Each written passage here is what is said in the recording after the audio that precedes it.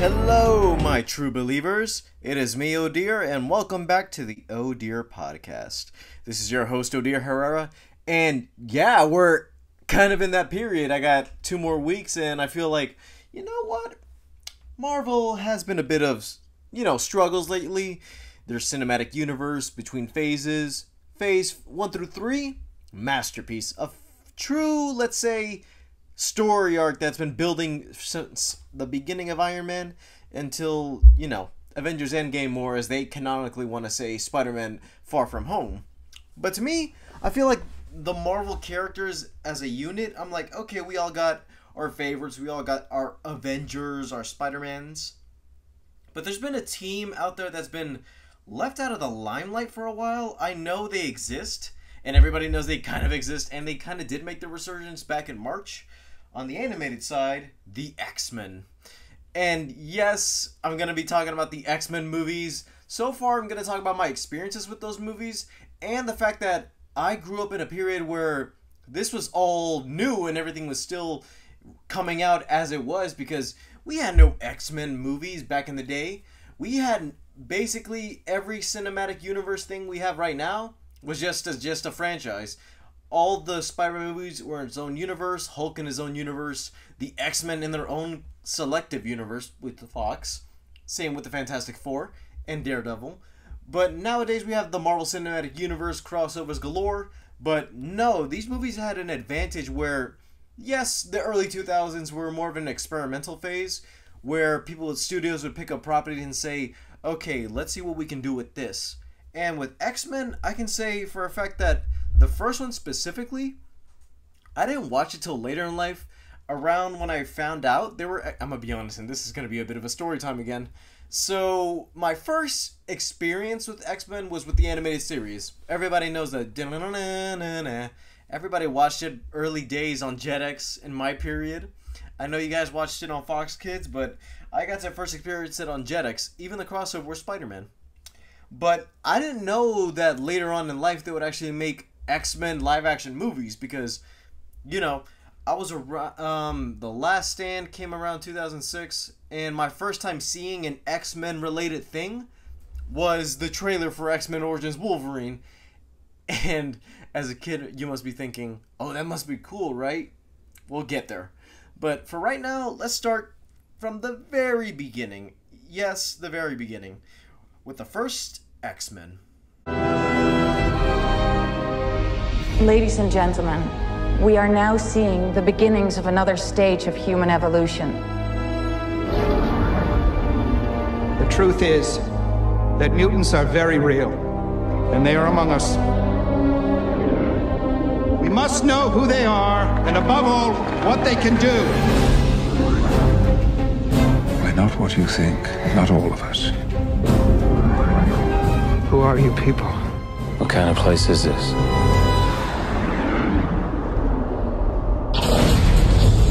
I'm Professor Charles Xavier.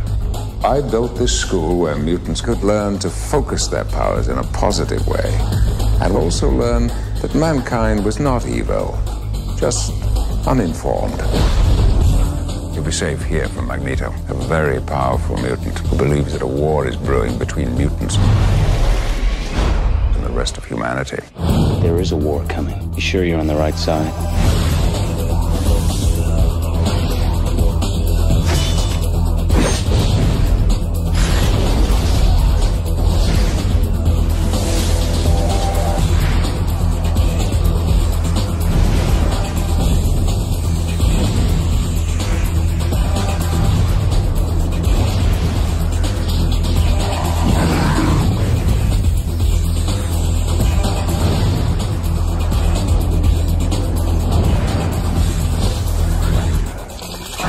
Never seen anything like this before. We are the future, Charles, not them. They no longer matter. Hold on to something.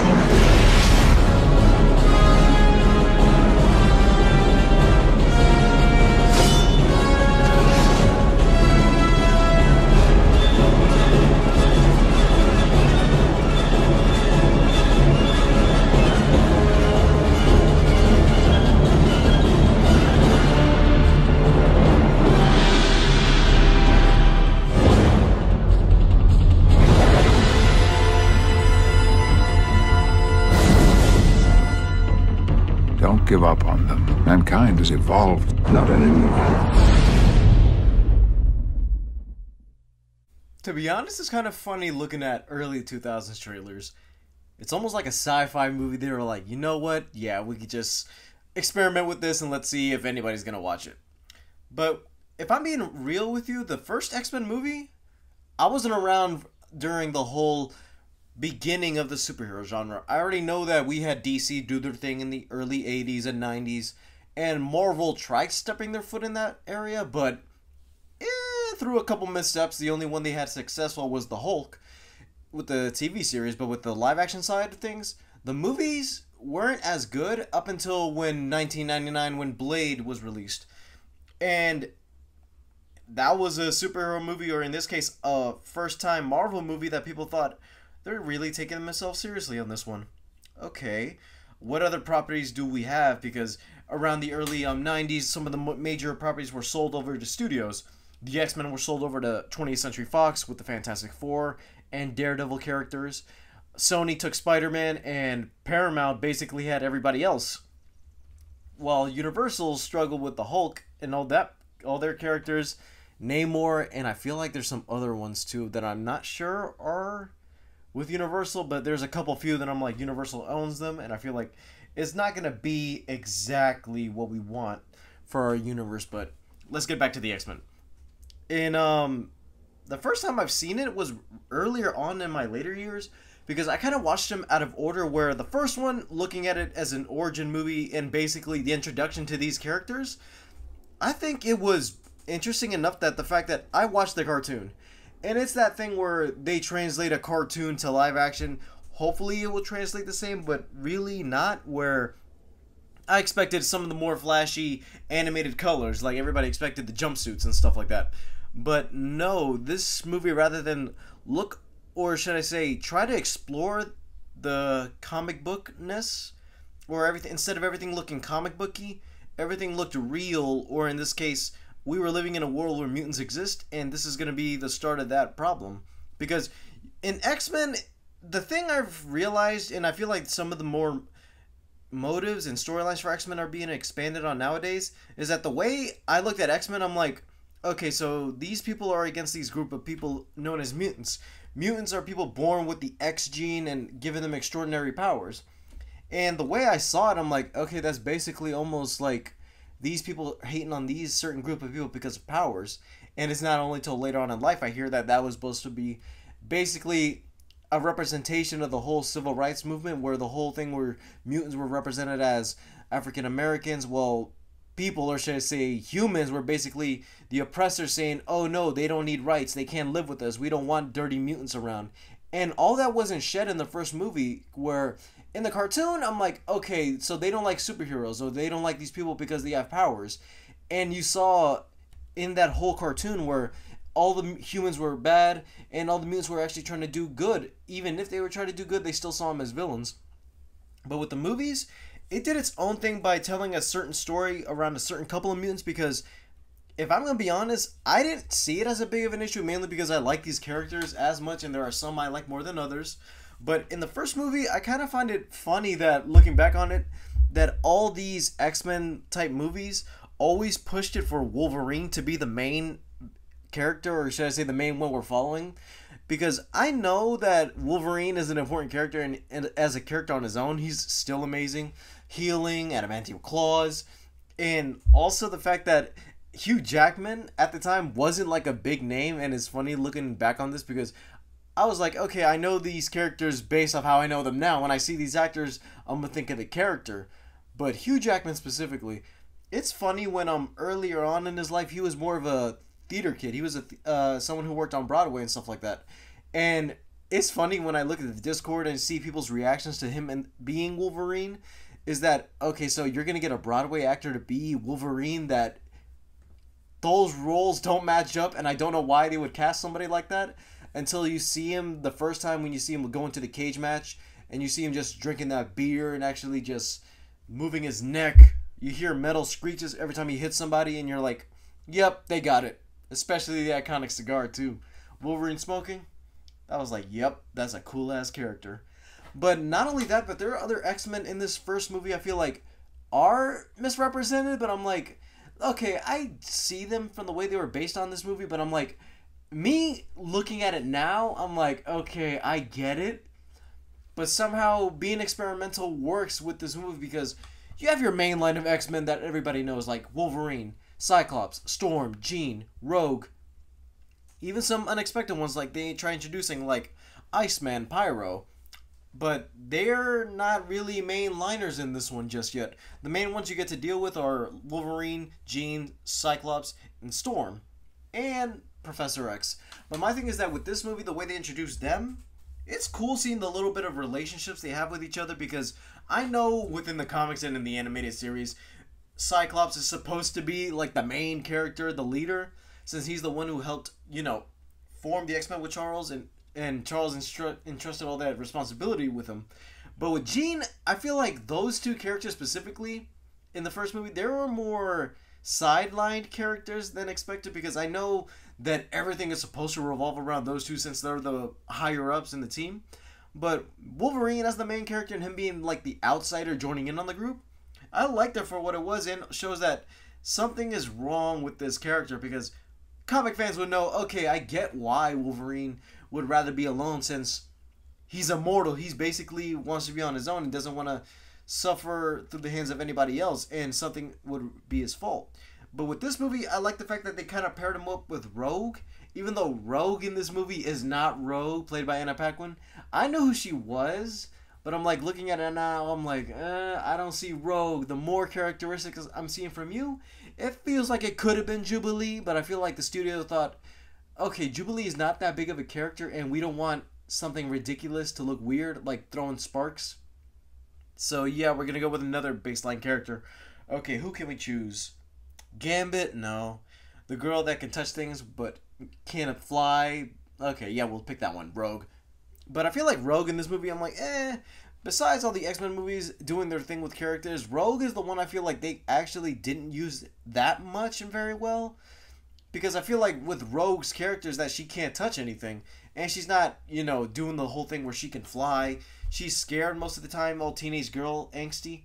But I feel like if they were to switch up the character and not have her be Rogue, and it would have been Jubilee, it would have been, okay, almost like the cartoon where you see her trying to at least accept this group or at least follow under Wolverine as their father figure or their leader figure. But besides a couple flaws with that side, I feel like, they misrepresented Rogue, but the movies won't acknowledge it later on as they get along. But the villains in this case, this is something I feel like most movies wouldn't do nowadays because you get your certain line of villains that are like, okay, we'll do the character but not do more of the things that resemble the character or the history of the characters. But in this, for the few villains we get in this movie, and there are a few, we get Magneto, Sabretooth, Toad, and Mystique. And for the most part, everybody looks and acts as well as they do because Ian McKellen as Magneto is one of the highlights of these movies. Him and Patrick Stewart as Charles, because I feel like their camaraderie is like, damn, we know one of them is good, the other one is not. We get their ideologies, and they both have a history, even though the movies would explore that later on along the timeline. But with the first movie showing them off, I kind of like the way that they're like, okay, we know you're doing good. And the way that they introduce some of the other characters, because Sabretooth isn't introduced until he meets up with Wolverine. And yes, they don't share a bit of dialogue with each other, but we know the characters. We know they're out there, and it looks like they got that history. Even their accuracy to the costumes, because Sabretooth, yeah, he has the golden hair, the mane, even the jacket, including Toad, where he has the goggles and the long tongue. Yes, it will look ridiculous, but then again, it's like, oh, we'll accept it because these are mutants. We accept the weirdness in this world. Including Mystique, where I don't know where the reptilian style came from. I'm not sure if it was inspired by something, but the way Mystique shifted in that first movie, I'm like, wow. I don't know, I'm kind of young and I feel like this is awakening something in me. Because Mystique, I mainly saw her as like a shapeshifter. And the way that they introduced her costume in the early 90s with the white dress thing, I'm like, okay, so that's going to look cool on screen. It's going to look evil and stuff. But I'm like, oh, they're going to have her naked through this whole thing? That's a choice. Hopefully it works. But yeah, so far for the first movie, everything has been let's say, a good starting ground. For the first movie, I feel like it was a way to just establish the characters, show off that this whole X-Men thing isn't just for kids, and the fact that they even let them wear their respective costumes, but not really, because I could say the black leather isn't cool on any of their costumes except maybe Storm. But if I'm really going to acknowledge a good, accurate comic book costume, I feel like in this case, Magneto had an accurate enough costume to the fact that, yes, he has the helmet, he has the cape, he even has the little floating thing where you can just step on and use his magnetism to move it. I'm like, okay, that's cool and accurate. As long as you make it look cool, nobody's going to care about colors. And there's even a line that Wolverine even mentions, like, you really go outside in these? And Cyclops responds with, well, what would you prefer? Yellow spandex? And they all share a laugh. I'm like, yeah, we know it's a base or a reference to the costume, but I'm like, nobody cares about the colors of the costume unless they look cool. We care if they look cool, not if it looks ridiculous. But besides that, I feel like the first X-Men movie was a good starting ground for the franchise. Not only that, but also the fact that this was something I feel like Marvel was testing to see what would work and what wouldn't, because we wouldn't get any other characters that would be flashy and all colorful until Spider-Man. That came out around 2 years after this. But I feel like with the starting ground of the X-Men, I'm like, okay, we got this whole group of established characters down. Hopefully with the next one, we can actually do a lot better. And I'm just going to say it, they did.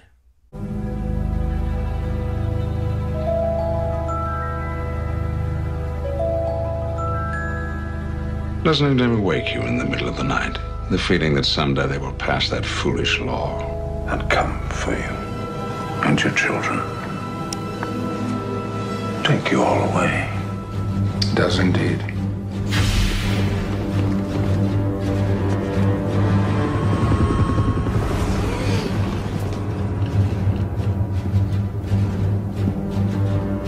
I feel a great swell of pity for the poor soul who comes to that school looking for trouble.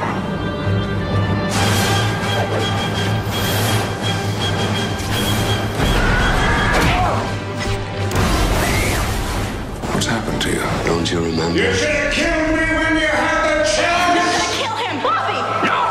No! Welcome, Professor. You haven't told him about his past. Who is he? I can't remember. Sometimes anger can help you survive.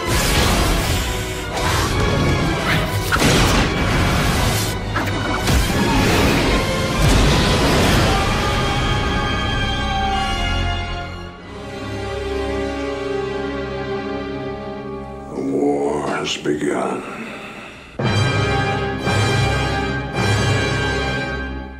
Eric, what have you done?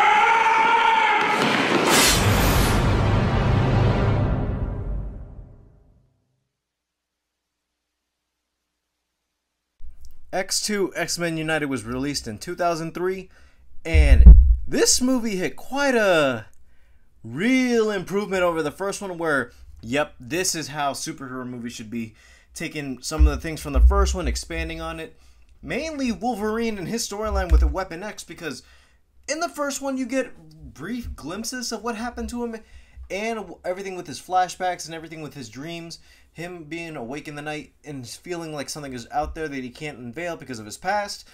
And yeah, that was the main focus on this one, where William Stryker comes in to say, oh, that whole Professor X school for the gifted, that's actually a school for mutants. What if one day mutants will actually come out in the middle of the night, walk through banks, some might even say take over the White House? And surely enough, that does happen in this movie, from the fact that this movie not only brought back some X-Men, but also found a way to introduce newer characters and say, okay, they weren't in the first one, but hopefully they get their shine in this one, where Iceman and Pyro become pivotal characters, where they're actually part of the team and along for the journey.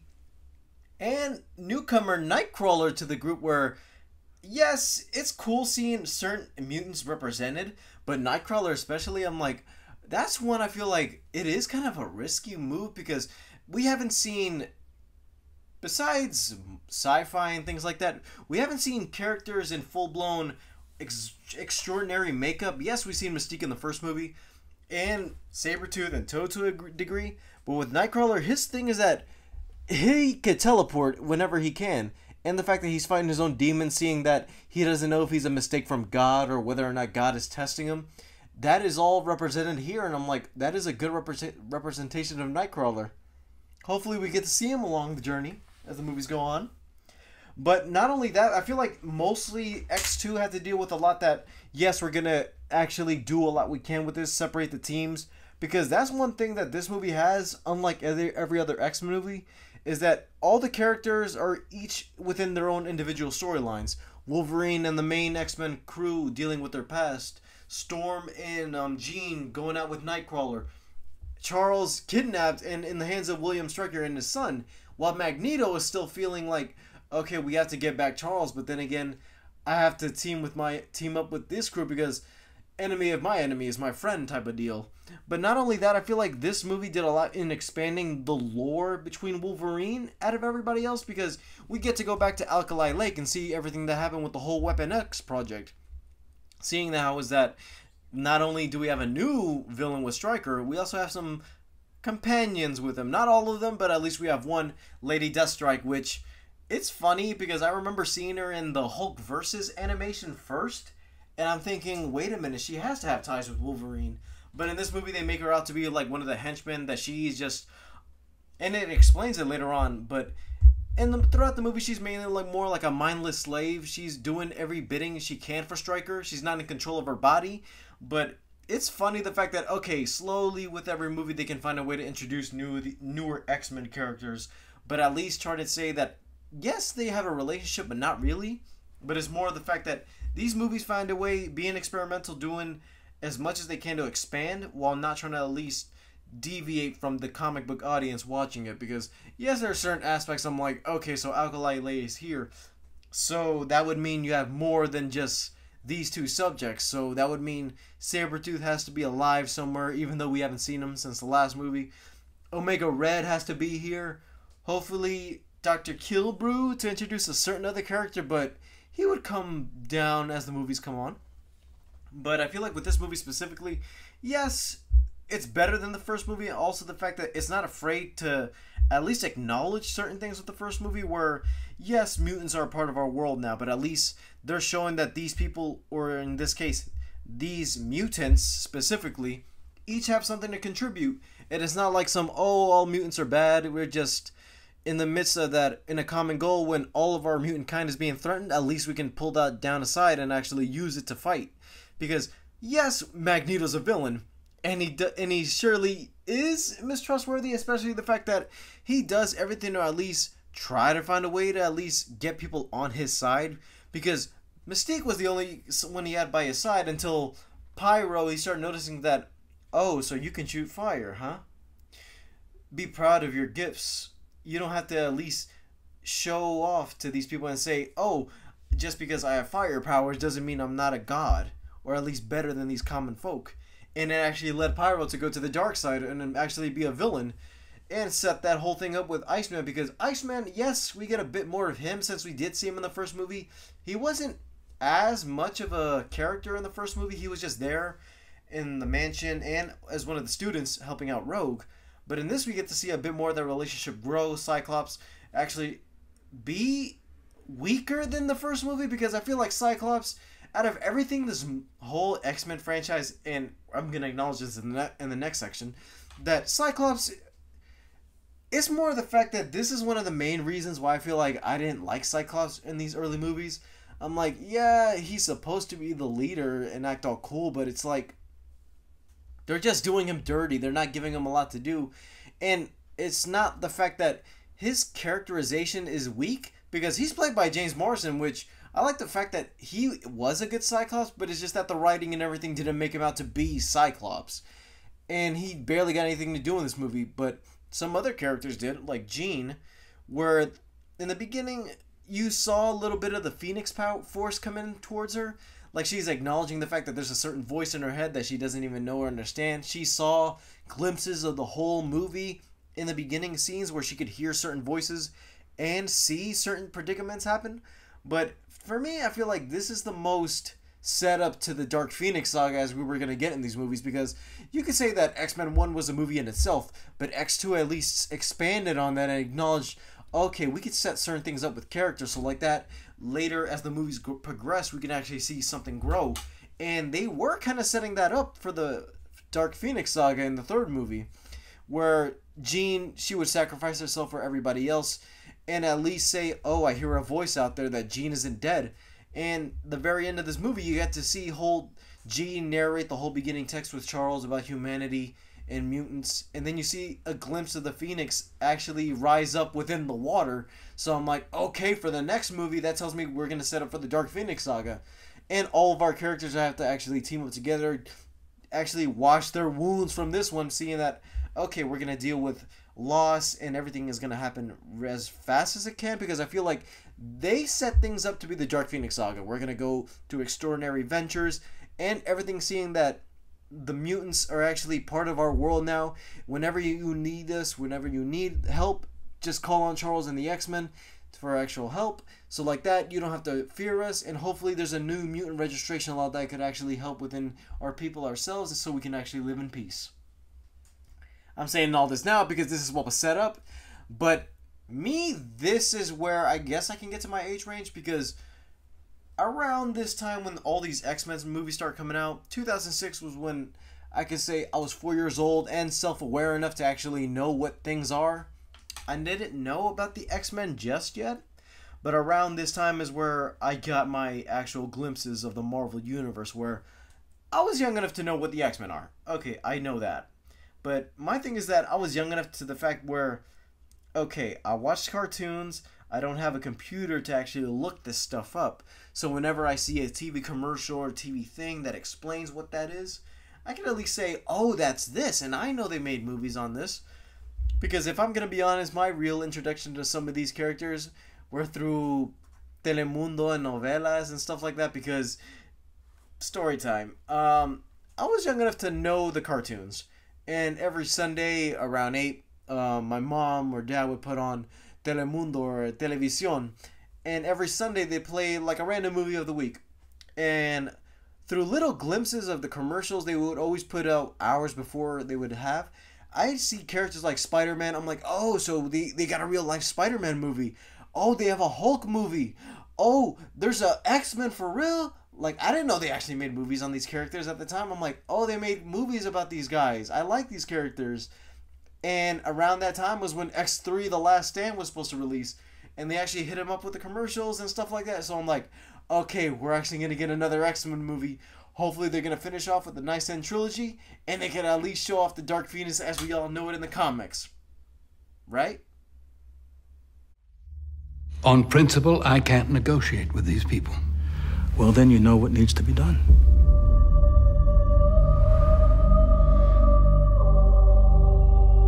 We're going to protect our citizens. Make no mistake, my brothers. The humans will draw first blood. And the air is still, and the night has fallen. There's only one question you must answer. Who will you stand with? A major pharmaceutical company has developed a way to suppress the mutant X gene permanently. They're calling it a cure. There's nothing to cure. Nothing's wrong with any of us for that matter. You of all people know how fast the weather can change. Did you find what you were looking for? The source of the cure is a mutant. More powerful than you.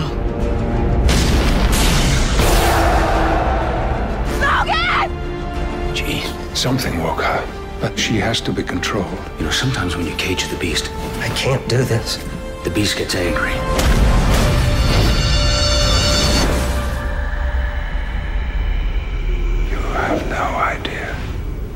You have no idea what is upon us now. Fury that this world has never witnessed.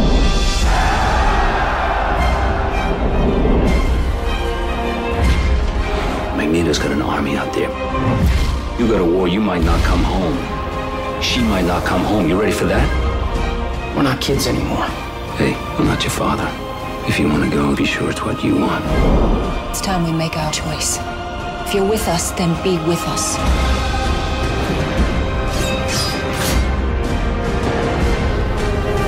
They wish to cure us. And I say we are the cure. Look at me, G. We can help you. We can fix it. We can make it like it was. Stay with me, please.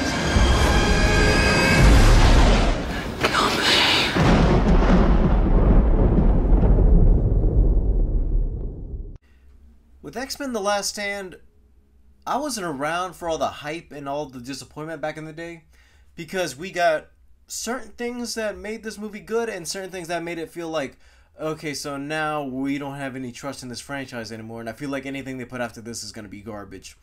Because we had a change in directors from Bryan Singer to Brad Ratner.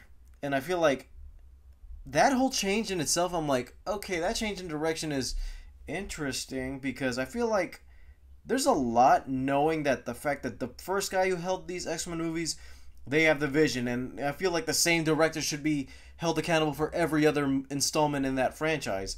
But some reason they switched out Bryan Singer with Brett Ratner, and I feel like, okay, that's something. That's a choice.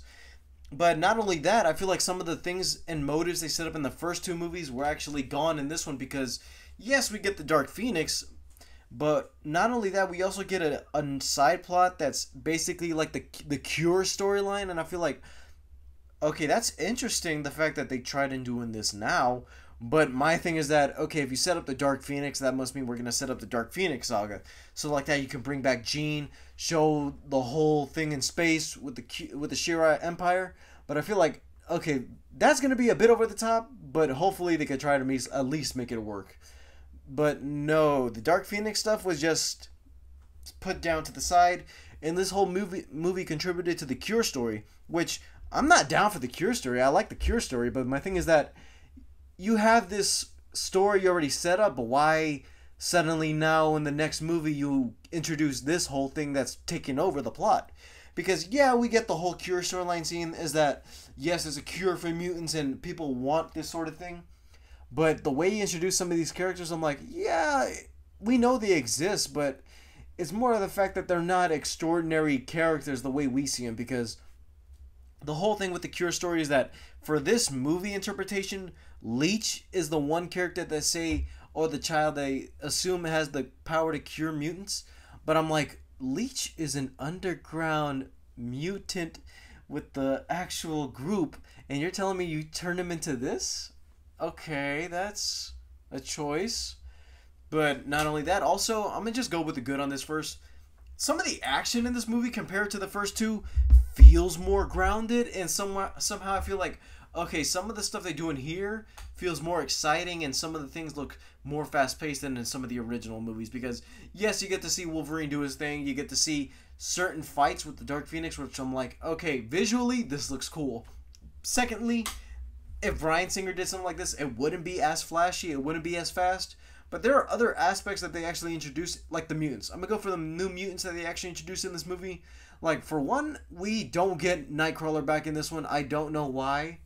Because I feel like if you introduce Nightcrawler, that tells me, oh, he's going to be an essential part of the team now, just like in the animations and in the comics. But no, Nightcrawler's not back for this one. But they at least brought in Beast, which we did get a glimpse of Hank McCoy as a human, which I don't know how, especially in this timeline, but I feel like they were going to introduce it. Where Hank McCoy was on a TV screen in the bar in X2. And in this movie, you see him in full-on Beast makeup, played by Kelsey Grammer. And I kind of like that he's not as exaggerated, because you feel like with a character like Beast, they do like the Hulk thing, that actually do the whole CGI and at least make it so it's believable that a creature like this would exist in our world. But no, some of the more practical stuff they use in these movies, I feel like is not going to be done today. And I feel like that period is done. And I feel like, yeah, they tried to at least make it work. And Beast was cool in this movie. Yes, you can tell that it's not going to be like Beast from the comic where he's just muscular and bulky. But no, Hank McCoy and Beast in this movie were combined as one, and actually used both essential parts of those characters to at least bring the character to life instead of just being a side character for the third act. Another thing is that some of the villains are at least antagonists in this movie too, because yeah, we get Magneto again. Yes, we get Jean Grey coming back as Phoenix, but also we get some newer style mutants, like we get Multiple Man, we get actual revealing of the Juggernaut, which Yeah, again, like I said again, it's just a muscular guy in a helmet, not the full-on CGI big bulky guy, but they're trying to make it work. Some of these other mutants were cool, but there are certain ones I feel like, yeah, but then again, I don't know why you were used in this movie specifically, which Kitty Pryde, she was, like, I think in the last movie when all the Stryker's crew started coming into the mansion and she just teleported through walls to get out of there. I'm like, okay, it's cool that you're introduced here, but why do you have a relationship with Iceman for some reason?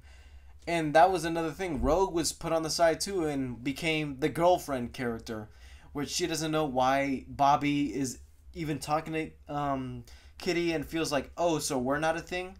Okay, so you feel like just because we don't hang out doesn't mean you can't talk to other girls?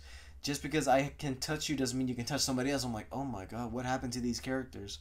Like, what in between movies happened that it's just confusing to me, and I feel like the change in tone did kind of show it off, because this movie's a bit more lighter. The CGI and everything is a bit more brighter in this movie, and you can tell in certain key sequences, but some of the fights, I can say, are cool enough, like not the Statue of Liberty, like, compared to the Statue of Liberty fight, you can see everything from there to the Brooklyn Bridge, to the whole fight in Jean's house, to the whole end sequence of this movie, which is basically an all-out last stand between mutants, which, yes, this is amazing, but not only that, there are some characters I feel like haven't been done justice in this movie. Like, the three I can think about at the top of my head, I'm going to go for the first one because it's obvious.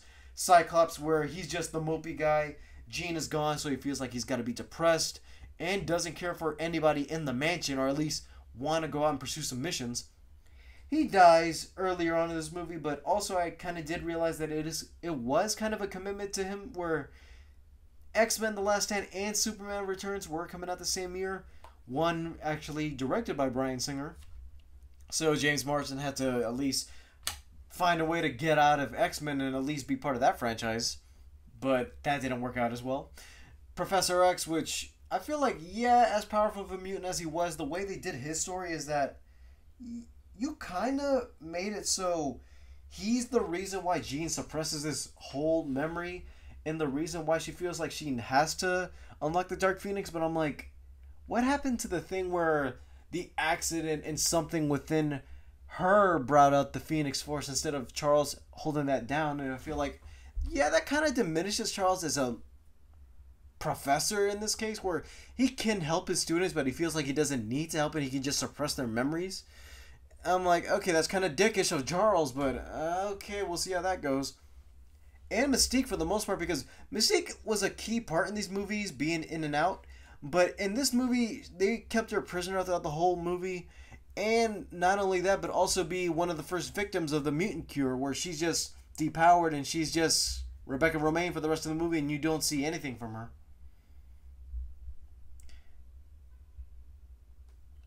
For the most part, I feel like X3, The Last Stand, as a movie, it's a disappointment, and also as a third part of a trilogy, it's the weakest. But as an X-Men movie, it has its strengths with some of the action sequences. It has its strengths whenever they want to do something with the mutants and actually do something that Bryan Singer hasn't done yet. Because we can't say we haven't seen a full fight between all groups of mutants. Yeah, we got a glimpse of that in the first movie. And in the second one, we get one-on-one key sequences and fights, making the fights personal.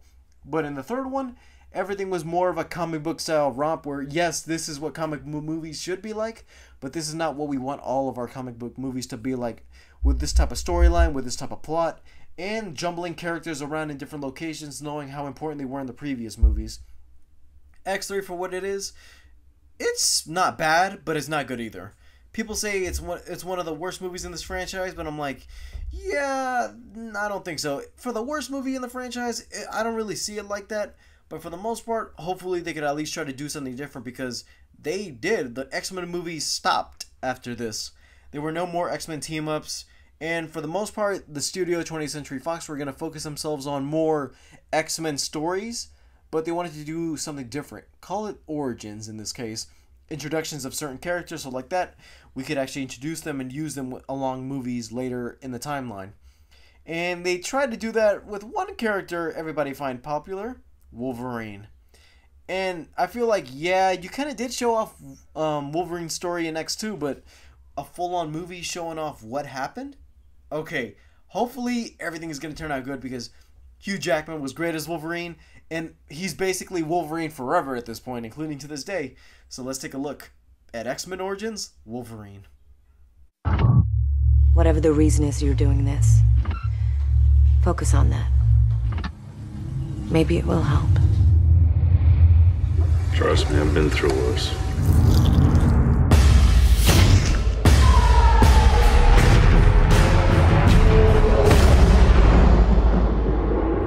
No, you haven't.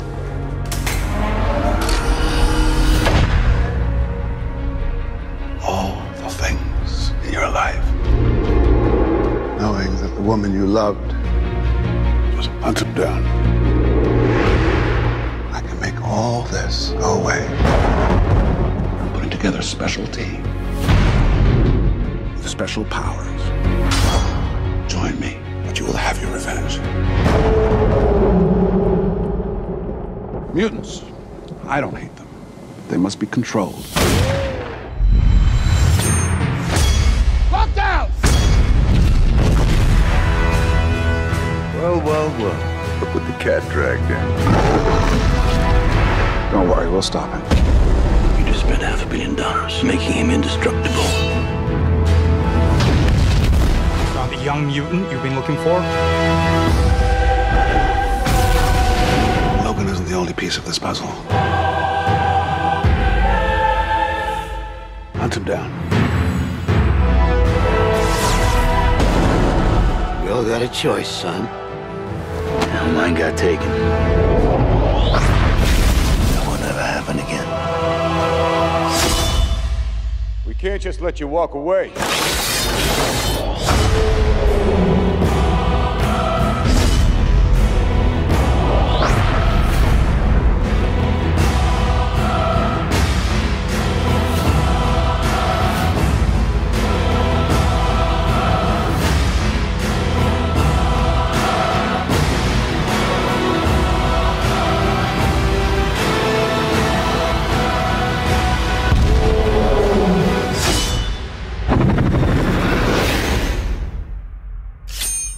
Ooh, shiny.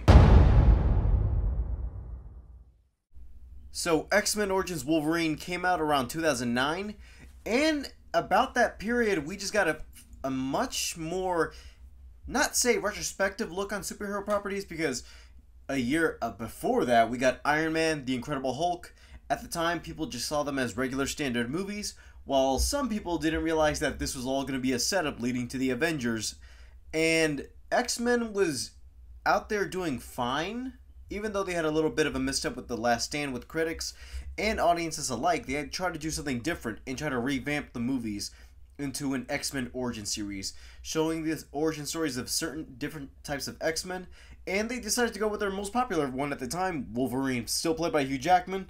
And if I'm going to be honest, this movie, I wasn't too into the movie as much, where I saw the game trailer that popped up during my local Sears. Whenever I saw that trailer, I'm like, okay, X-Men Origins Wolverine, the game, I'm going to be excited for it, because the game was cool, but then again, I got to realize that movie games, or should I say movies based off of video games based off of movies, don't always work out the same way. Like, sometimes the game adaptation is a bit more different than the movie, but I'm like, it doesn't matter. I feel like the same way I play the game is going to be the same way I play it, or the same way I watch it as in the movie. And no, none of that happened. If I'm going to be honest with you, there's been a lot said about X-Men Origins Wolverine, but I'll just say that as a kid, I didn't like it as much. Like, I'm like, okay, it's cool, Wolverine is cool, there are certain fight sequences, I'm like, okay, I'm going to rewatch it for that, and there are some good moments in this movie, which, I'm going to just get into some of the good on this one. I'm going to be honest, even though this movie is not good, Hugh Jackman still kills that as Wolverine. Say what you will about this movie, he's still good as Wolverine, and even though there are some little things, or at least plot changes they do to the Weapon X thing, I'm like, okay, at least I could say he still is on to shine, like, this isn't just being phoned in. And I'm not gonna lie, there are some additions in this movie. I feel like if they were in the other X-Men movies, people would find it a little bit more controversial, knowing that this isn't how it's supposed to be. But Sabretooth being Logan's brother, that one, I felt like, okay, that's a change, but I don't think it's going to be a big deal because at least we're going to see them be enemies. And they were brothers at first, and then sooner or later each of them went through different paths. Even the way they were raised as kids, because the origin story they put up, as in the beginning, seeing where you see that Logan as a kid is unveiling his mutant powers, he's getting the claws, and he kills his own dad, and you're seeing this though, just like in the comic, you see Wolverine kill his dad, and you see the neglect he has that, oh, I didn't realize that the father that was taking care of me all my life was this other person, and my real father killed this guy, so I'm like conflicted, and he just runs off and does his own thing. And with Sabretooth by his side, I'm like, okay, Leaf Schreiber as Sabretooth, it's weird. I don't see him more as like a buff, muscular, or at least action type of person, because around this time too, me and my brother watched Scream, and when we saw that Sabretooth was Cotton Weary, I was like, really? That's gonna be weird, because I feel like I can't unsee like that character every time I look at Sabretooth in this movie. But still, he was alright. He's a good okay Sabretooth. Yeah, he didn't have the big tiger mane, or he at least didn't wear the orange overcoat and everything like that. The claws, they look cool, and also, like I said, experimental for this time, because they still try doing different formats of adapting these characters. Like in the first X-Men, you saw comic accurate Sabretooth, Toad, even Magneto. In this movie, they were experimental with their superhero ideas, but there are some I'm like, okay, you zigged, but then you zagged. Some of them are interesting, and some people are like, okay, I don't know these characters, but at least the powers they're showing off are cool. It's like, there are a couple of mutants in this movie, I'm like, okay, that's cool that you got them in this, but I don't feel like, even though you included some of these mutants here, it doesn't seem like you could have at least adapted certain elements from their comic counterparts.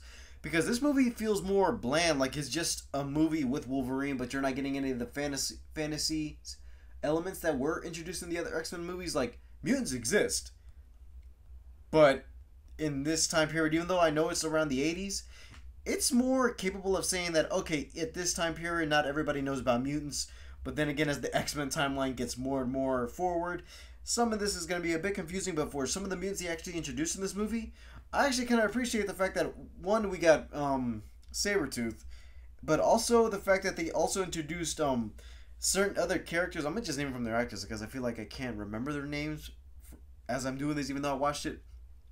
Like Will.i.am as Wrath. I know he is a cool character, but also the fact that I like that his signature thing was the Nightcrawler teleporting factor, that he can just teleport whenever time he wants. And yes, it's not the first time you see a teleporting character, even though Nightcrawler was there, but he wanted to play a character that was like similar to Nightcrawler, and I did kind of like that. Silver Fox as Logan's girlfriend, but also Stryker's lackey. I feel like it's kind of weird, the fact that I know that her power is basically like telling people what to do. Is more like I wouldn't say it's hypnosis, but it's more like the fact that she can control anybody she wants just by touching them. And it's kind of funny the fact that with this character, it's one of the ones where I'm like, okay, early 2000s, I feel like we can't just adapt them exactly how they are, because in the comics, I know she's been Native American, but it's kind of funny in the fact that, okay, they got these characters that is also part of Hydra that at first, watching as a kid, I'm like, that's nothing, but then reading more on the history, I'm like, they really wanted to do some crossover if they were going to decide on doing this. I found out like, okay, she works the Hydra and Captain America is one of the future Avengers coming. Doesn't that mean they could also lead it in? But childhood mind aside, I'm like, yeah, they did what they did. But she was kind of bland as the girlfriend, knowing that she would play a role, the fact that to get Wolverine back into the Weapon X program, he could at least fake her death from Sabretooth. But then also the fact that she comes alive at the very end is like, your purpose was just nothing here, and yeah, that's fine. Some other ones I'm kind of funny, the fact that I'm like, at least they introduced these characters well, where these two specifically, I'm like, okay, out of everything the whole X-Men movie timeline has done, at least whenever they try to introduce some new mutants you haven't seen yet, at least they try to treat them with a bit of respect. Like, one of the ones I'm gonna get up out the grate is the Blob, because it's funny how back then I'm like, I didn't even realize that that character was supposed to be the Blob at the beginning. Because you see Kevin Durant eating in the beginning, his character, he's like, okay, just eating candy. But then when you see him later on in the movie, it's like, oh, so he actually was the Blob this whole time? And I didn't realize that, even though that little foreshadow was kind of on the nose. And yeah, it's kind of funny the fact that, okay, we get to see the Blob in this movie. He doesn't get to wear the suit, but at least it's more on the fact that, okay, we're seeing little pieces of New Mutants being introduced, and yeah, they look accurate for the time. But a couple years later, I found out that, yeah, he was just some guy who ate himself to being that big and is not basically like a power. Like, the Blob's power is the fact that he can be as big as he wants, but he's still indestructible. But in this movie, it was like, oh, he doesn't have any powers at all, that he's just ate himself to death. And I'm like, oh, okay, that's... I didn't want to know that, but headcanon is not going to change that. And another mutant they actually introduced, which I wondered what it would have been like if he was introduced earlier on in the main X-Men movies, if they were actually trying to adapt it right, was Taylor Kitsch as Remy LeBeau, or should I say Gambit, which... Taylor Kitsch was everywhere trying to be a big thing in late 2000s to early 2010s. But as Gambit, rewatching it, I'm like, this dude was perfect as Gambit. Not only the fact that, yeah, most people don't always realize that he's in these movies. Like, I know we wanted Gambit in a movie for sure. But him being here, it's like, okay, it's Gambit, the character, but also the fact that, yeah, he does the whole throwing cards bit. He has the staff. He doesn't wear the suit. He wears a bit of hint of purple in his casino clothes. But his character in this movie is like, yeah, he only has like around maybe 2 scenes in the movie when he meets up with Wolverine to find information about Sabretooth, and at the very end when he comes over to help and find Logan. I kind of like the fact that it at least kept him accurate to what he was. Yeah, he has the accent. But my thing is that even though he is powerful enough in the movie, it's the fact that they didn't use him as much as he could have. Because I know we don't have Wolverine interacting with anybody around this whole thing. Yeah, he gets his little moments with Sabretooth, but it's more like the fact that we could have had Logan with a sidekick. Or at least somebody who's like, oh, not all mutants are bad, or at least there are some out there who can at least be on my side. But I'm like, for as much as we had Gambit in this movie, I'm like, at least he was the best part of the movie. He's one I say, if they could have brought him back in another X-Men movie, or at least another timeline by any chance, it would have been cool to at least see a reintroduction.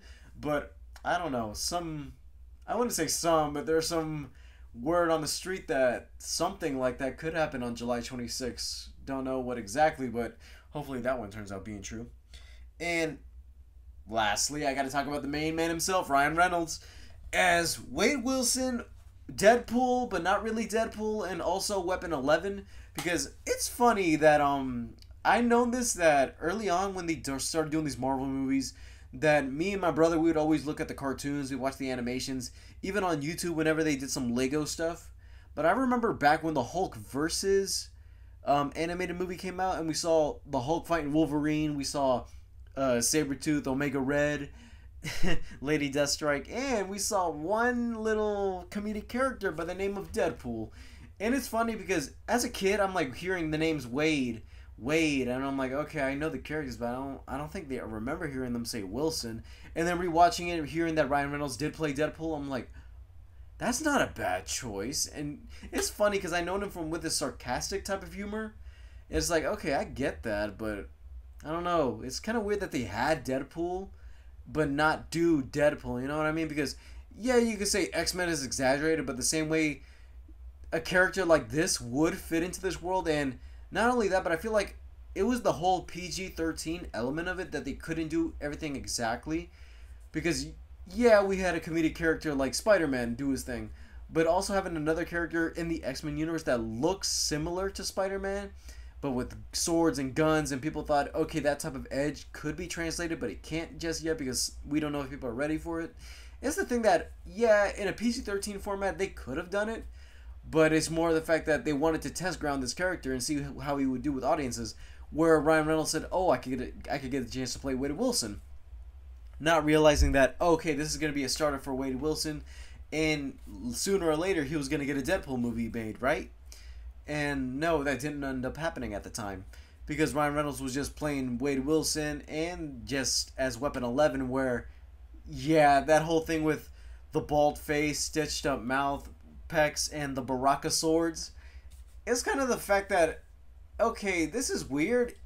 If this was a different character in X-Men lore, like, let's say, put characters aside, or just say, okay, even though this is a Wolverine Origins movie, let's say, replace this character with somebody like, I don't know, Talon, that would have been cool. The fact that it was like, oh, it's another character, but it's not Wolverine, but he looks like Wolverine, has the same type of power set. And yes, I know that Talon is Wolverine's son. I keep forgetting, is it Talon or Daken? One of the two. I hate these moments when I'm fixing up or messing up my Marvel and DC names. But yeah, let's say Wolverine did fight his son, and with the same power set, it's like, okay, we have somebody similar. So like that, whenever we get to a new fight in the future, we're like, okay, we've seen that. We had to go through all that stress and trouble. So like that, when we see him in the current movies, it's like, damn, he went through all that struggle. I feel the story since I've lived through the story and I watched the story. But yeah, I'm going to just give out my thoughts on this. The last couple things I want to get through are some of the bad things in this, because you could say that this movie was bad, or it wasn't meant to be bad, but there could have been a better version of this movie out there that could have been made. But my thing is that this was, and I didn't even realize this until later on, where this movie was actually one of the victims of the writer's strike that happened around 2008, 2009, because I don't know what exactly happened at that one specifically. I feel like I should know, but it's kind of weird that the fact that this also happened again last year in 2023, where the fact that the writer's strike held a thing where, oh, writers need to get paid, people need to get compensated for their stuff, and I'm like, yeah, you should.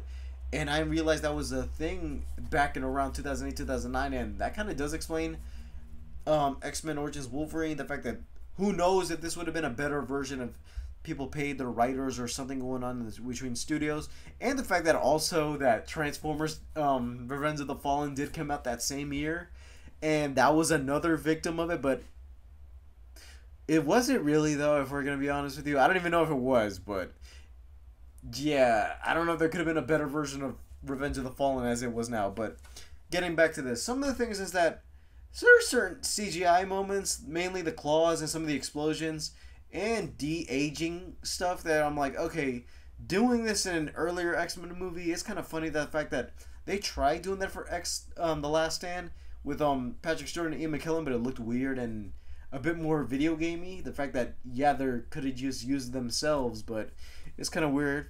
Same thing with some of the claw animation in this movie, because it's kind of weird that Wolverine's claws were shiny and a bit more practical in the last couple of movies, but in this one, some scenes were CGI and some of them were just weirdly cartoonish, where the claws were too white and they would just slash like nothing, like they would just slash like you were cutting through something, and it wouldn't sound like actual metal, it'd just be like the same sound effect.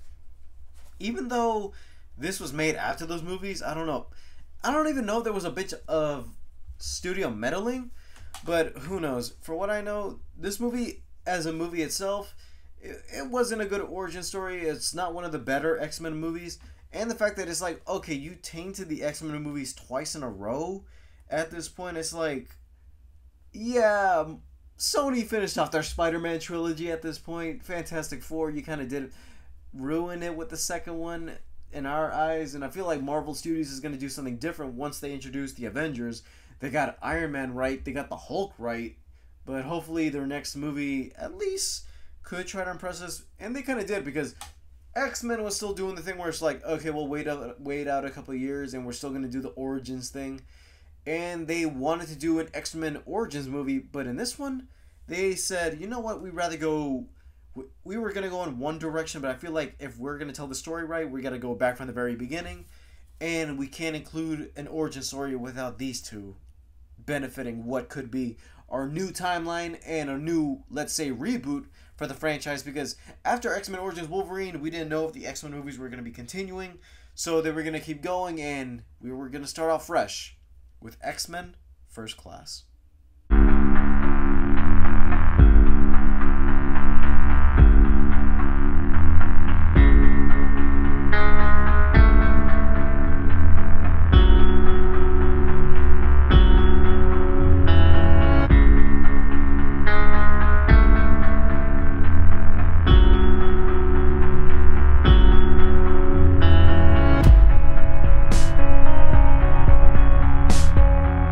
Shall be the policy of this nation to regard any nuclear missile launched from Cuba against any nation in the Western Hemisphere as an attack by the Soviet Union on the United States.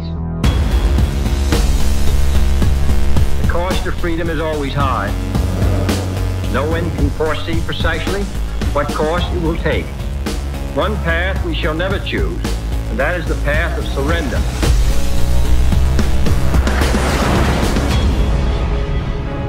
You ready for this? Let's find out.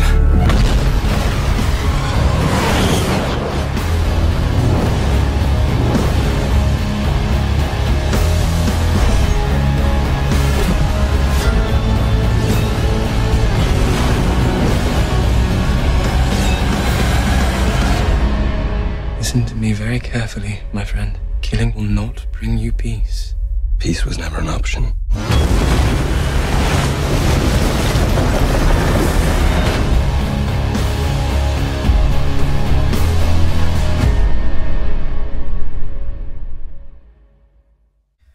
X-Men First Class was a bit of a reset for the X-Men timeline.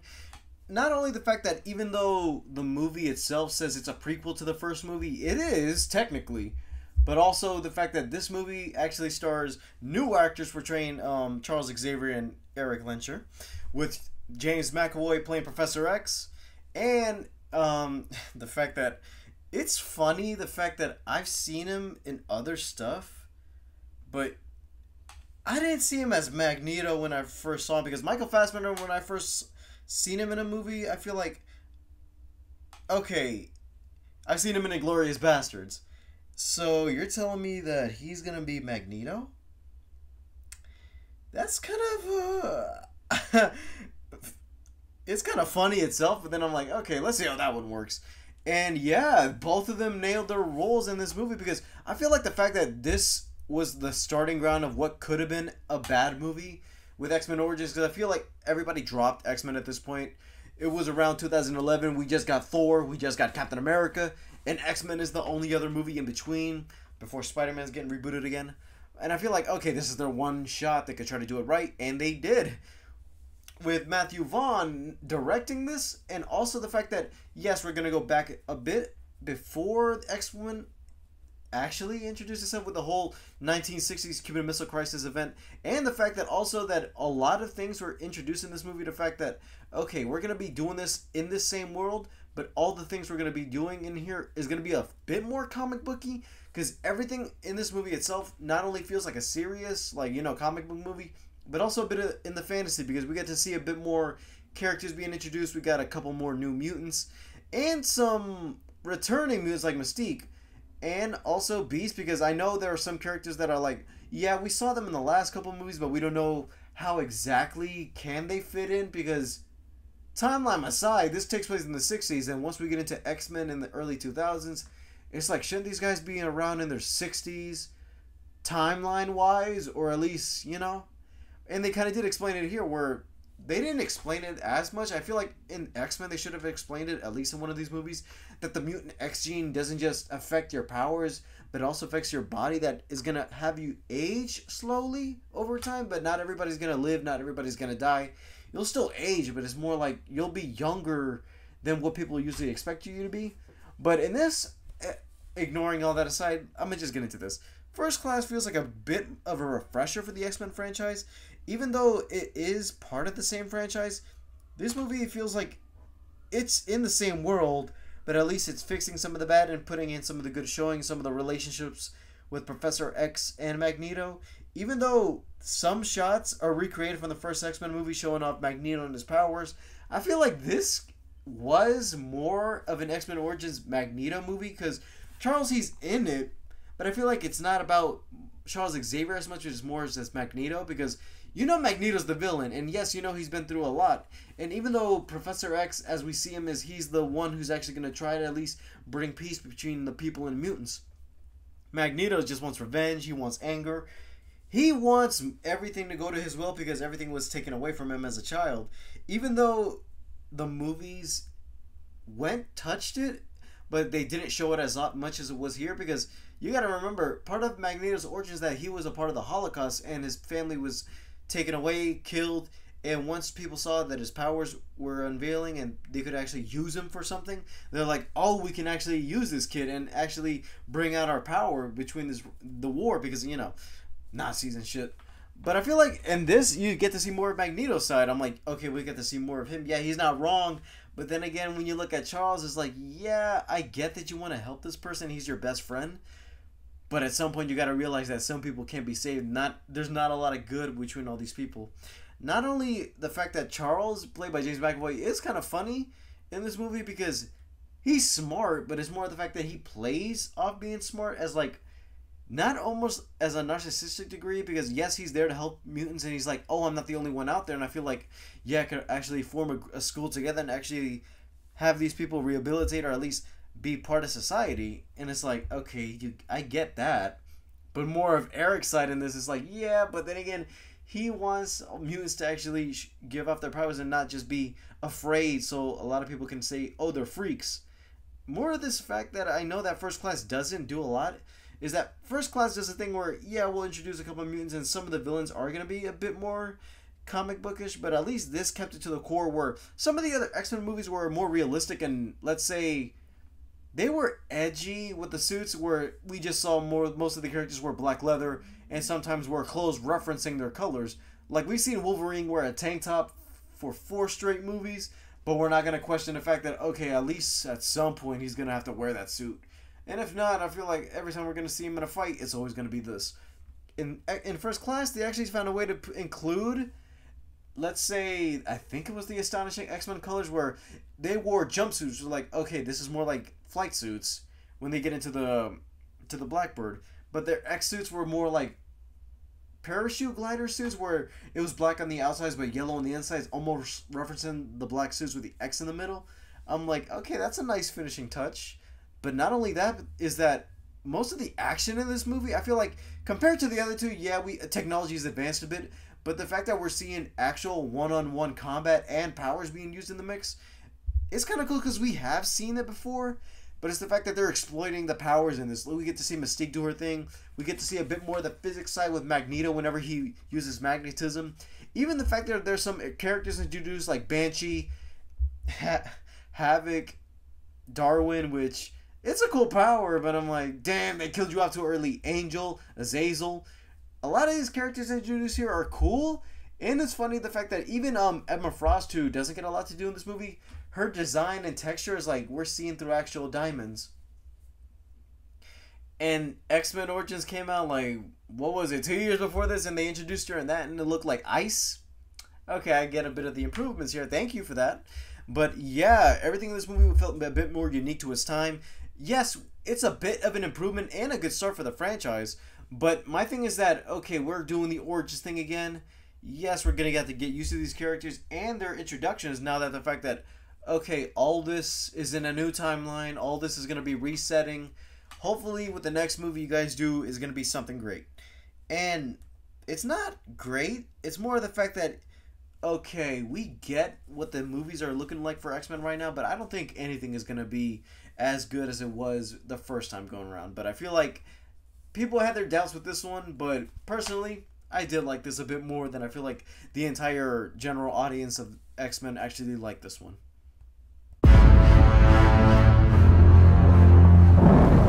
I've been trying to find you for over a year. It's an honor to meet the Wolverine. That's not who I am anymore.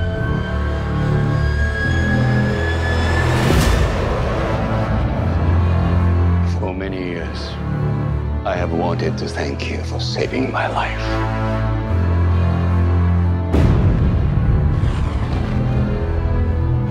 But I didn't send for you only to thank you, Logan. I wanted to repay you. A gift to equal the life you gave me. You have struggled long enough. I can end your eternity. Make you mortal.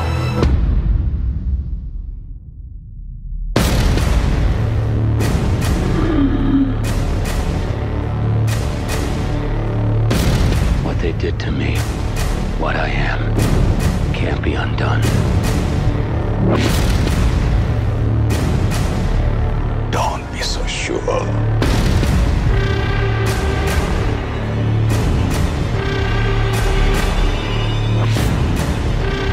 Not healing.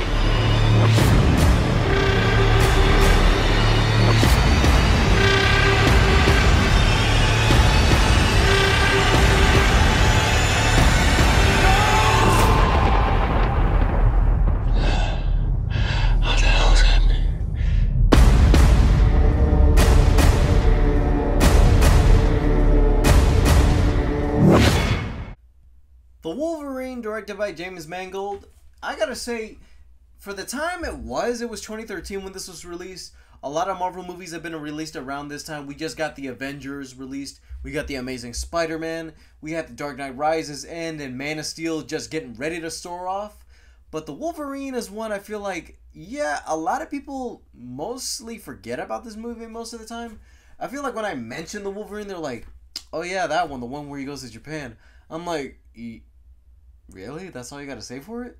You gotta admit, it was cool though, because yeah, we get Hugh Jackman coming back as Wolverine. This takes place after The Last Stand, which I remember people making it a big deal. We're like, oh wait, we're getting another in the future Wolverine sequel? Like, this is a sequel to The Last Stand? Oh shit. But then again, a lot of people weren't gonna dig it because they're like, X-Men Origins kind of really messed it up for Wolverine for me. I don't feel like it's cool seeing another movie. But nah, this movie was actually a bit more enjoyable than Origins. Not only we're getting Hugh Jackman back as Wolverine and at his most buffest state in this movie, because, man, there are a lot of scenes with him in this where I'm like, shit, Wolverine is like, god damn, he's buff for no reason. And it's funny because most of the regimen we started hearing now about Hugh Jackman, that he had to take like ice baths, eat boiled chickens for his diet. I'm like, god damn, that's like, is that good? He even said it's not good himself, but to get that buff for it, that's the most he got for playing Wolverine. And I'm like, shit, and it shows. Most of this movie is a bit more, let's say, edgy and dark. I don't even know if it was because of the period we were in, but I feel like around the early 2010s that most of our comic book stuff started getting dark and look a bit more edgy, like with muted colors and stuff like that. But with the Wolverine and the tone that we're going for in this movie, I'm like, okay, I dig it with this. And the aesthetic of moving him from the actual States to Japan, because yeah, we get the whole beginning showing the bomb. We see everything from there to him going back as, oh, I left, and I feel like after the death of Jean and Charles and Scott, I feel like I'm nothing anymore. I'm just out there, you know, the wanderer just going around. And I feel like bringing him back into the fold, him seeing that he doesn't want to live as Wolverine anymore. He doesn't want the immortality. He just wants to take it out of him. Nobody can live a life like this. And in this movie, it does, which is the first time we've seen Wolverine without his healing factor. And it's kind of cool seeing, because I feel like I don't even know if I have seen it in any other entertainment besides this, because I feel like we've seen Wolverine be weak, we've seen him be defeated, and we've seen, you know, Magneto rip him apart in the comics. But I'm like, I feel like this is the first time we've seen like a mortal Wolverine on screen. And looking at it like that is like, we can see him get shot and bullets aren't coming out of him. We see him actually get hurt. His anger, every time he pulls out those claws, you're going to see a little bit more blood. And we've seen, the first time we've actually seen blood on claws, because I don't know if it was James Mangold or the style they were going for this movie, but I feel like this movie was meant to be rated R, but the studio said, oh no, we got to make it PG-13 because it's not a big thing yet. We don't want to risk this being an R rating. But there are some scenes with Wolverine and his claws with blood in this movie where I'm like, okay, those shots look cool. We're seeing people being mutilated, ripped apart, stabbed. I'm like, okay, every hit you feel in this is real, and this is a lot more stronger than what we usually see, since every time we're going to see Wolverine in a fight, we know he's going to heal back, we know he's going to come back strong. But in this, I'm like, we felt him at his most mortal state. It's like, damn, it's not even cool anymore, it hurts. Even the fact that, yeah, some of the action sequences are cool in this movie, this one feels a bit more longer than usual. I know it's around like 2 hours and 17 something minutes, but I feel like there was a lot going on in this movie, and I feel like there are a lot of key characters. Like, they made it seem like they were important, but I feel like they didn't benefit anything to this just yet. Because I know it's because of Viper introduced in this movie that she gets the healing factor removed, or at least poisons Wolverine, or at least injects a little bug in him to make him lose his healing factor. I'm like, yeah, but besides that, she doesn't really do anything. Yeah, she gets one of the guys to actually go up and assassinate Wolverine, but at least that doesn't end up happening. And she ends up getting choked out by the guy's daughter anyway, so I feel like that's not too big.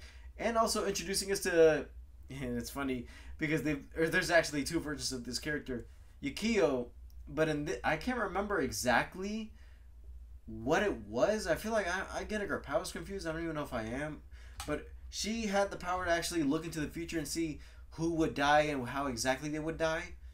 I'm like, okay, that's cool, and at least brings a little bit of attention, because she keeps telling Logan, oh, I've seen you die. Yeah, on this plane? No, not really. later. And it's like, huh, that's kind of weird, putting some stakes in this. Even the fact that she did kind of bring a little bit of human to Wolverine, because she's the one that actually saw the pictures, or at least found Logan's profile, at least see little bits of him from the other X-Men movies, because you see a little Easter egg of him with Storm at the very end of, I should say the beginning of The Last Stand, when we're looking for Scott. But besides that, I feel like she was a good sidekick to Wolverine. It's just the fact that she's there for the fights, but isn't always around during those fights when Logan is doing his thing. Because I'm like, that's a good team-up combo. Yeah, we don't get Lady Deathstrike in this, but this is a good combo nevertheless. But yeah, one thing I'm always getting to, and I feel like they shouldn't have done this, but would have been a good rematch, or at least a good match, is the fact that Silver Samurai's in this movie, but he's more of a cyborg instead of an actual person in armor, which, yeah, it would have been cool to see the Silver Samurai armor, and the fact that we're in Japan is a good aesthetic, because we could have gotten a good sword on claws fight now that Wolverine has his powers back. But yeah, Silver Samurai ends up being the old guy who he saved at the beginning of the bomb. But I feel like, yeah, everybody knows this in his Death 101, where if you haven't seen the body, you know they're not dead, and if they show the body and they are dead, I'm like, okay, I see it. And yeah, that wasn't too big of a reveal, and a lot of people knew that going into the movie halfway through. But I feel like, yeah, the Wolverine as a movie, it's okay at best. At least it's a good Wolverine movie. It's not as bad as X-Men Origins. But yeah, we're kind of seeing this, that, okay, all these X-Men movies, they're average for now. Yeah, they got Wolverine right. Hugh Jackman is still good as Wolverine to this day. And it's like, okay, we got everything here.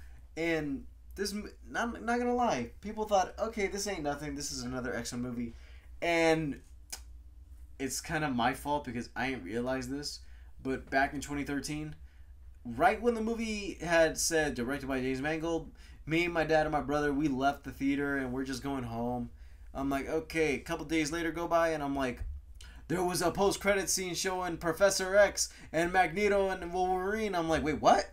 And that actually brought me to tears, because I'm like, wait a minute, what? And I find early on YouTube, before YouTube started copyrighting all their videos, and before the early TikToks when they started showing stuff and leaks, YouTubers actually started making videos and actually showing video footage of the post-credit scene showing Wolverine going past a metal detector.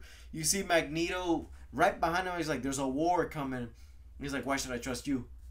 You wouldn't. And in the back, what do you hear? You hear somebody rolling in, and it's Professor X, Patrick Stewart himself. And it's like, oh, what? And you see he's like, Charles.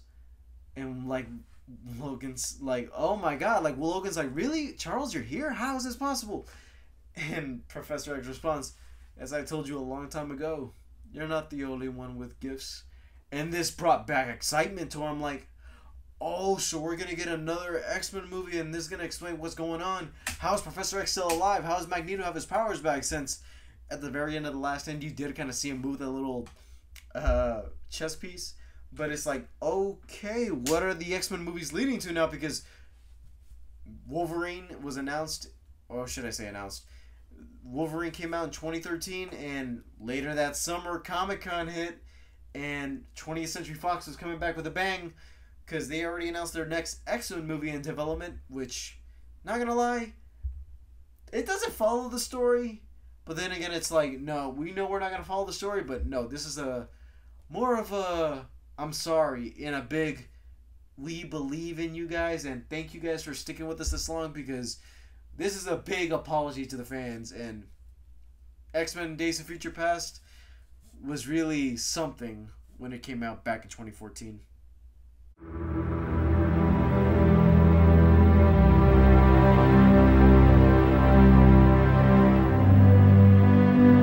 What's the last thing you remember? I had a glimpse into the past. You're going to have to do for me what I once did for you.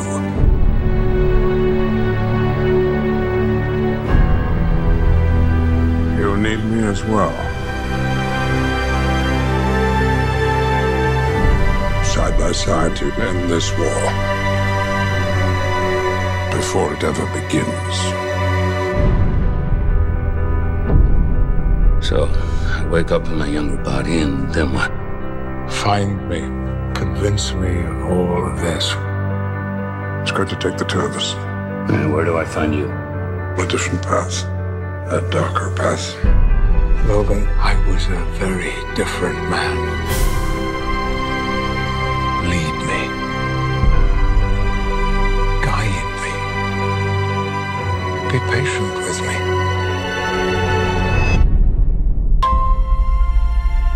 We need you to hope again.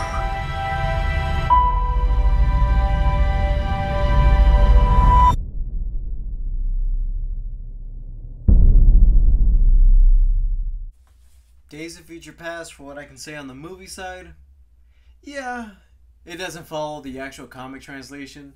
And it's one of the ones I feel like at the time, there were a lot of people I knew who were like, it's Days of Future Past, but it's with the first class cast. It's not, it has the characters, but it's not following the right characters. I'm like, okay, suddenly I feel like, y'all going for this a bit too hard, because I remember my one of my art teachers at the time was like, oh, because we were talking about all these Marvel movies and stuff that was just announced.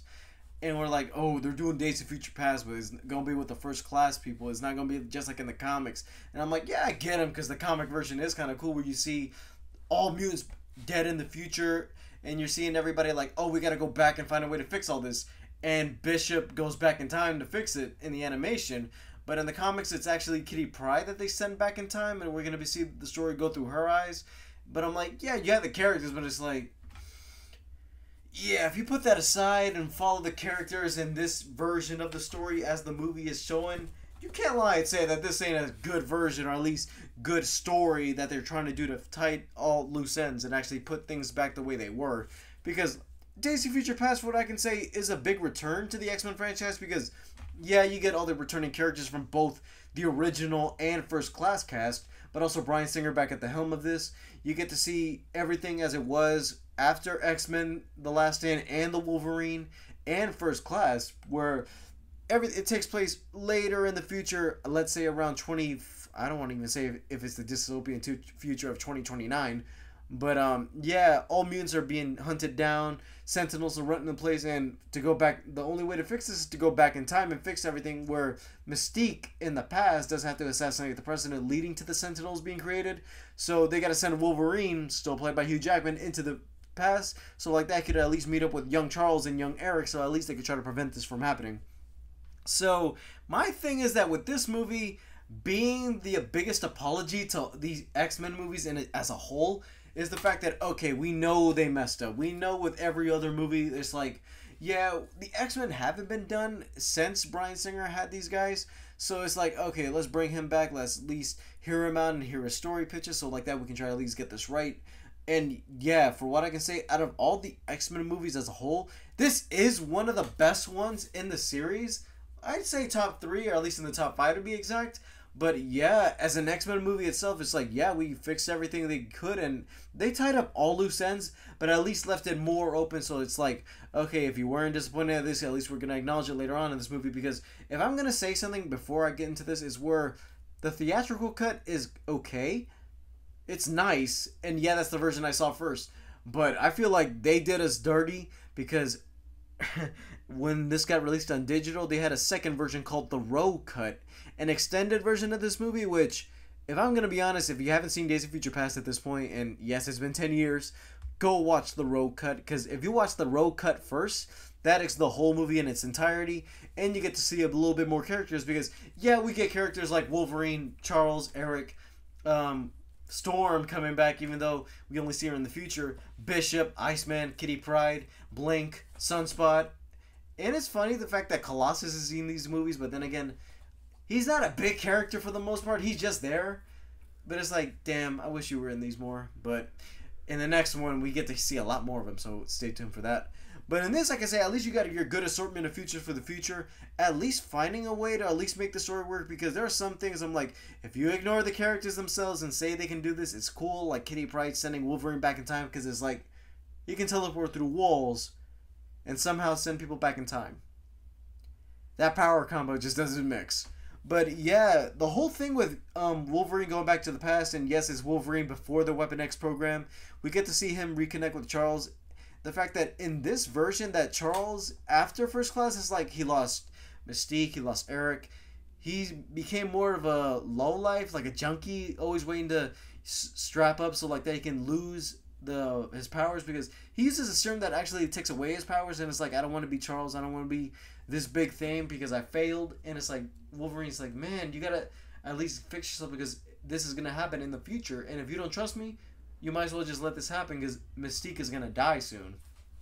Not only that, but also the fact that to get Mystique out of trouble, they're going to have to go through Magneto. And to get Magneto, you have to go through one of the best characters in this movie by far, which was Quicksilver.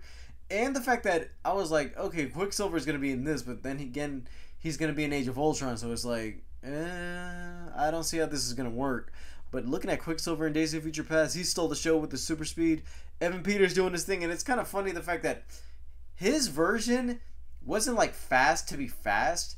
But it's more the fact that in the physics of, okay, I'm a fast character, you're going to at least acknowledge this, everything it's going to do is good comedic and slow, so like that we're going to get some cool sequences out of it. And we kind of did it too, like the scene where he breaks into the prison, the fact that, yes, he's going to have to go through the thing to get Magneto, phase through and actually tie up some of the security guards, but also the scene where, in the kitchen, where Wolverine and Charles go down to find Magneto, we see all these cops with glass guns because Magneto, and once Magneto starts controlling some of the dishes and pots and stuff, they all shoot, and you see Quicksilver speed up, and you see him put his goggles, move all the bullets out of the way, and also maneuver some of the security guards, punching them in the face. So like that, once it gets back to normal speed, the room clears out. It's funny seeing that, and then they just leave him beside, and it's like, oh, we don't need him for the rest of the movie because it'd be kind of cool if he was around, but okay, I see why you let him go. Too easy. Even the little Easter egg where he's like, looks at Magneto in the elevator, he's like, you can control metal. My mom knew a guy who can do that, which is like, ooh, that's his son, that's his dad, he doesn't know it yet. Oh man, I can't wait for that reveal. So like that, Wolverine and everybody, they got Magneto, they're going to go over to the White House, or at least try to acknowledge everything that's been going on with Mystique trying to assassinate him, and the creation of the Sentinels, because they got to remember that in this version of the X-Men timeline, okay, after First Class, they saw that, okay, mutants are out there, we're going to have to go through this real quick. We need something to at least experiment on them, or at least exterminate them so we know who's in control here. And Bolivar Trask actually created the Sentinels, actually finding a way to confine mutants. The fact that he is played by a different actor, and it's funny that it's Peter Dinklage, but the fact that the character is still the character in the original movies, it's like, huh, timelines. But yeah, Mystique finds a way to get close to Trask, tries to kill him. But the fact that when Mystique gets shot by Magneto and a bit of the blood is found on the outside of Paris, it's funny the fact that because of Magneto, the timeline, or what could have been the end of the movie, which if Mystique stopped killing Trask, the fact that, yes, that would have at least acknowledged the fact that, okay, if Mystique doesn't kill Trask, then the Sentinels won't be created in the future and they'll put a stop to this. The fact that Magneto stalled it so like that, he would shoot Mystique, weaken Mystique, and once her blood got on the pavement and the scientists found it, it's like, okay, she didn't have to kill Trask, but then again, it's that anomaly of time travel, or at least in these time travel movies, where just because you did the thing doesn't mean later on that same sequence of events is going to happen. Like the Sentinels are still going to be created either way after you just did this, because they got Mystique's blood and they saw that, oh, we can adapt the Sentinels to finding mutants, and who knows if because of this genetic gene specifically it could adapt to any other mutant ability. So it's like, oh, either way they still found a way to say, oh, you can't prevent the future because the future is still going to happen and you're screwed.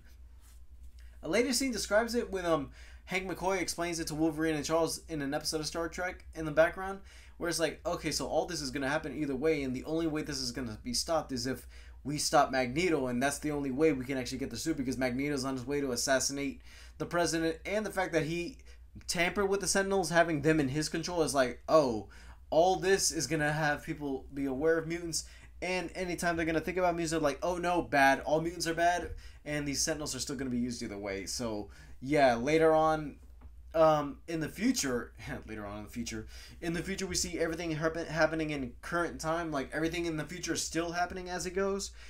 And let's say this was my Avengers Infinity War moment, where we have people, Marvel fans of today, freaking out in Infinity War when somebody dies, or in Endgame when Tony Stark got killed.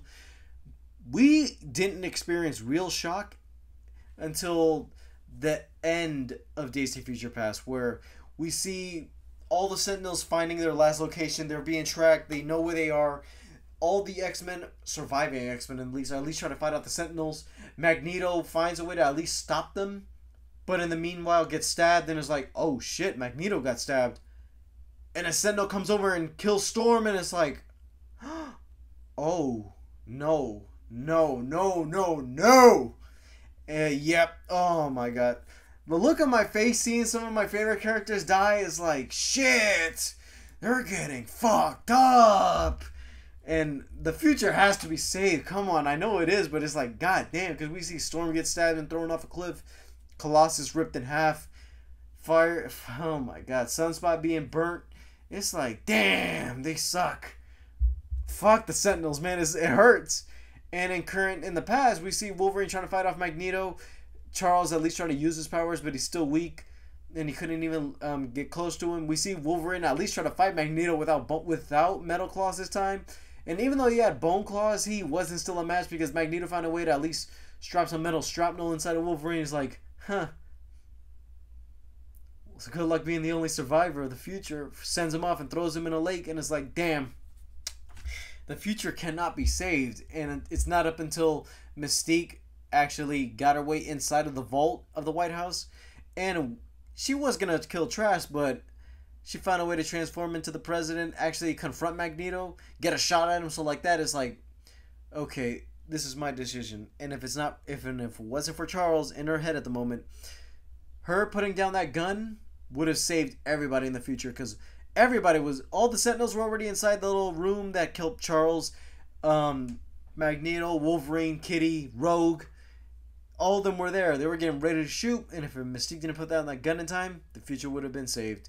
Because at that very moment, everything was stopped. They saw that, okay, not all mutants are bad. Magneto, he's still a problem, but at least we're going to have some safety precautions later on for these mutants, or at least somebody to keep them in line. So like that, the future was saved. Logan wakes up later in the future and it's like, I'm back in the mansion. I'm looking throughout the halls and I'm seeing Storm, Hank, in his beast form still. And it's like, huh? They're alive. We see Colossus, Kitty, Iceman with Rogue with her powers again. And he's walking around the mansion and he sees Jean Grey alive. And it's like, Jean, and oop, right at the last second, easy pal, Cyclops alive. And it's like, oh my god, they got everybody back. Everything is back the way it was, finally. As Wolverine goes over to Charles and is like, I need you to refresh on some history for me. Everything after 1969. And Charles remembers, is like, you're back. And it's like, damn, everybody, everything. Even Charles Xavier in the green suit. And even though it's not the hover chair, it's close enough to the hover chair as we're going to get at that point. But it's like, yeah, everything is cool. Everything is accurate to the way it's supposed to be. And by the end of this movie, Wolverine gets released from the water, and we see him getting brought in by William Stryker, which, yeah, it's kind of a funny reveal where it's like, oh, that's Mystique in disguise, but it's like, huh, Stryker got Wolverine, but that's not Stryker? Okay, the next movie's gonna have to fix that, but okay, but then again, the movie wasn't done just yet. We got a post-credit scene in ancient Egypt with a new young mutant roaming around in Egypt building the pyramids with 4 horsemen in the background, and it's like, oh, that's Apocalypse. And this being set up in the early 60s, in current day, that's gonna mean full-blown destruction, because yep, after 2014 it was like, X-Men is back, we know it. And finally they got the X-Men movies right. It took a long period of movies to actually get to this point, because we had the original trilogy, which was fine. Yes, the last one wasn't good, but then again, okay, 2 out of 3 movies not bad. The X-Men Origins comes out, does not bring everybody back to the X-Men franchise. Is like, okay, you ruined this again, and I feel like the next one you're gonna do is not gonna be good, and I feel like I lost all hopes on this. They bring in First Class, a new way to reintroduce the franchise to a new, younger audience, at least try to get some things right, while also introducing some new elements into the mix. The Wolverine, it's a good sequel, but now knowing that this is the timeline we're dealing with, and they're gonna be 2 different timelines that are all going to lead up to the same place, because after the Wolverine, it was Days of Future Past, and Days of Future Past currently erased everything. So like that, everything from X-Men 1, 2, 3, Origins, the Wolverine that happened a year ago from that, don't matter. So now the timeline at that point turned into First Class and Days of Future Past. Everything after doesn't matter. So like that, we're going to be going to a whole new timeline of X-Men movies and a whole new set of adventures. And that's all I can talk about in this first part of the X-Men franchise. I got through half of it so far. And yes, I might not have described it. I might not have touched on everything lightly. Yes, I talked about some certain key points I liked and some of the ways I experienced it back in the day. But it's like, this is a franchise. I feel like it evolved over time. But I feel like every time they want to hit a success, they'll get it. They'll enjoy it for that little moment. But it's more the fact that it's later on in this franchise where I feel like, okay, the first time you had good. You try to do a lot and it turned out bad. Just because you turned out bad doesn't mean you're always going to turn out some good. But I feel like with these next couple installments, there's something, or at least a common factor I'm noticing, where you'll get certain elements back together again, but it's more jumbled, just like the timeline you just did. And that's all for today for part 1 of X-Men. I gotta say, next time, it's gonna be a bit more modest, and some of these movies are a bit more enjoyable than the first half. Something about these X-Men movies in general, I feel like, yeah, they're a whole new studio doing them. It's not the way we see the Marvel movies nowadays, and back then it wasn't. Everything was still experimental, and not everything was going to be as it was, because you got to remember, just because these characters were in other studios, they weren't being able to use all the characters and all the storylines that they could have. They can call the names of it, they can interpret it in any way they want, but my thing is that, okay, yeah, they tried, but everything here is experimental. At least everything was leading up to great things. And we'll talk about that in our next episode. So thank you guys for listening. Leave a like, subscribe if you haven't already to the Oh Dear channel, or should I say the O Review channel. And thank you guys for listening on the Oh Dear podcast. Thank you guys for your time. This is Oh Dear Herrera signing off, and good night, or good evening, or good day, and I'll see you next time. Still trying to figure a way how to end this.